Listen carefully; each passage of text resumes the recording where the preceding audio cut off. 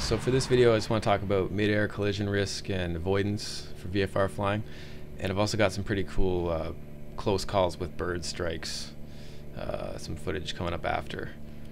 So to set the scene here, this is a day where I'm flying with a buddy who's also a pilot. We'd closely been watching the weather for this one, and we came close to scrubbing the flight because it's right about at our personal limits for both of us. The ceiling was 3,000 broken, and we're going to an airport that's about 50 miles away that neither of us had been to in a while, and frankly at this point neither one of us had done a lot of cross-country flying in the past 6 months, so we were kind of looking at it as a little warm-up. Done a lot of cross-country flying since, but previous to that it had been a lot of local flying, so personal limits are important, and that's a whole other discussion. But anyway, this one I was very conscious of the fact that I was close to my personal limits. I like to be higher, and I don't like this feeling of the ceiling kind of crushing down on you. The idea of scud running is scary to me, and I never want to really find myself in that kind of situation. Anyway, getting off topic, bottom line. So we got a 3,000 foot ceiling, we're going a long way. We can't be up at the altitude we want to be at. In this case we're heading westbound, so we'd want to be at 45 or 6,500 feet. You know, if you're using the cruising altitude orders, or if you're heading eastbound you want to be at 35 or 5,500 feet, but of course that's moot because we're a 3,000 foot ceiling and we're VFR. So we're sitting there at 2,500 doing the best we can to stay as high as we can and be legal. Which brings up a good point. Why not fly at 2,000 on a day like that? Because everybody else is probably going to be trying to do the same thing, flying at 2,500 trying to be legal. Case in point, it's about to happen. And what's worse is that because I'm dealing with personal limits and, you know, trying to back myself up with my navigation, I'm also messing around with VOR tuning right now, and making sure my GPS is all sorted, which are things I should have done on the ground, but I kind of figured it's an easy leg. I can mess around with that stuff in the air. It's also worth noting at this point that we had done our due diligence as far as radio calls. We're about 10 miles out at this point, and we had made the calls on the traffic frequency, letting other aircraft know that we had left. We're currently monitoring the practice area frequency, and I have the frequency tuned for center to get flight following, which I'm in the process at this point of I'm literally just about to make the call. I had tuned to it and was listening for any conversations that I didn't want to interrupt. Having said that though, I bet I would have been able to get on top of it sooner and might have had flight following established sooner if I wasn't distracted also messing with VORs and GPSs, which are things that I should have and could have done on the ground before departure, which would have minimized the need for eyes down time, because again, I'm glad I'm flying with my buddy because he actually spots the plane that we're about to see before I do. I don't know how long it would have been before I spotted it, but he called it out, and I immediately rocked my wings because I saw how close it was going to be. And as you can see, he's above us just slightly, and I mean that's close. On a GoPro, that's a wide lens. That's quite a close pass and not much altitude above us. In uncontrolled airspace, that's close. I was running it again so you get an idea of how fast it happens. So there he is, just appearing off in the distance, and I mean if I didn't see that plane, or if we both had heads down, that's, you know, 3-4 seconds and we would have had a conflict, and he came out of nowhere. Luckily he was above, because it is easier to spot a plane that's above against a white cloud like that. From his perspective, I would have been pretty tough to see.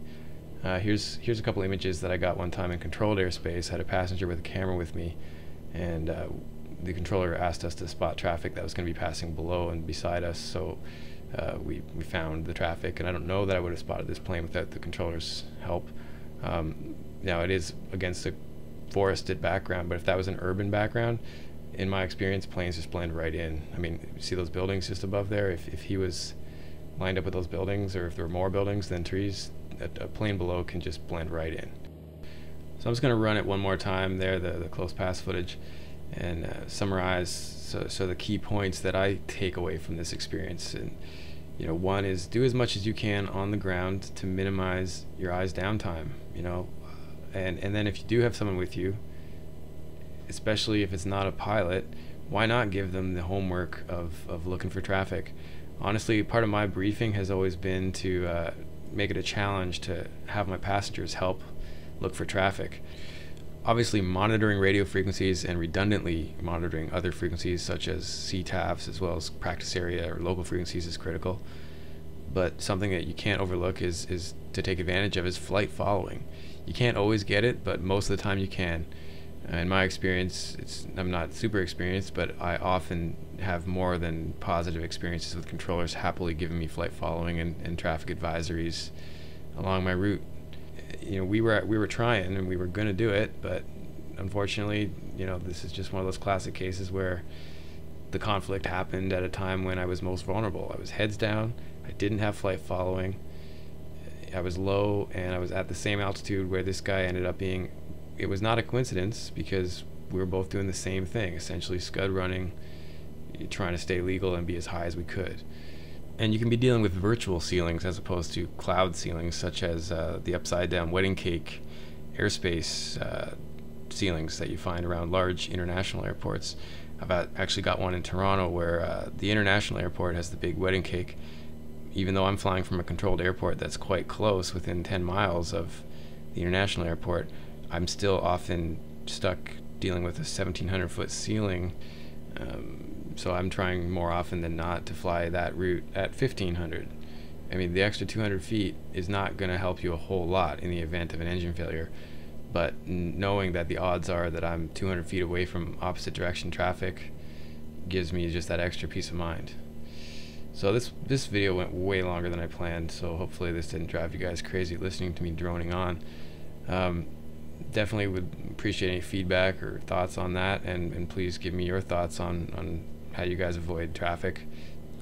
I know I promised some near-miss bird strike footage at the beginning of this video, but I've just run way too long here, so what I'm going to do is make that a separate video about bird strike risk, and I'll put that one up today as well, so there won't be a wait for that video. But typically what I'm going to do is try to do a video per week. So please hit me with a subscribe. I appreciate all the help and input, and definitely comments. Look forward to anybody else's thoughts.